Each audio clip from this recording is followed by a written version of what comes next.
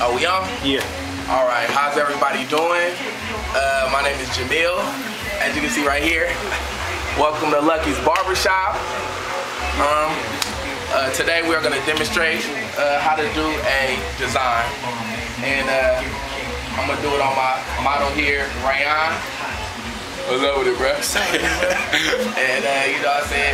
So I guess I'm going to start off with, I'm going to take all the hair down to one level, a level that I want to work with for the design, because we're going to be at a bunch of different levels. Right now it's all wacky and haywire right now, all types of different, you know what I'm saying? But I'm going to take it down to like with a 1/8 with the grain and just to start off with on the region that I want to do the design in, and preferably right here or in the back area, and then we'll work from there. So let's start that one.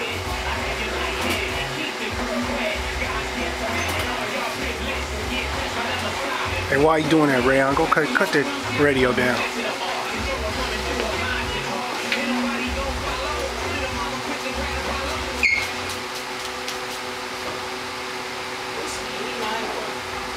Go still recording? Yeah, it's cool. We're gonna do all the edits and everything.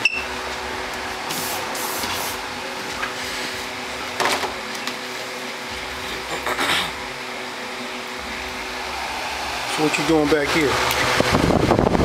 Just disinfecting my blade before I, cut them first. Using my detachables and my masters. All right. What's the detachable? This particular clipper is called Classic 76ers, or that's what we call them at least. And yeah, they detach. We call them detachable because you can detach the blade from the clipper itself. And what's a master? And masters are right here. They're not detachable. These are adjustable, so you can adjust the blade as opposed to take it off. So these go hard too. This is how I do my fine tuning right here. So somebody said you was the best barber in Oakland. Is that true? I'm just saying, bro. I ain't gonna speak on nobody else's skills, but you know what I mean. I know myself, and I'm raw as hell.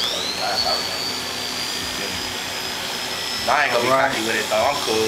And I like to do designs and whatnot. It's not a lot of barbers who really like to do them. So what I'm doing right now is I'm going with the grain, with the 1/8. Just getting the back portion, down to one level, or the level that I want to start off with. The rest of the hair ain't gonna be at a 1/8 with the grain, but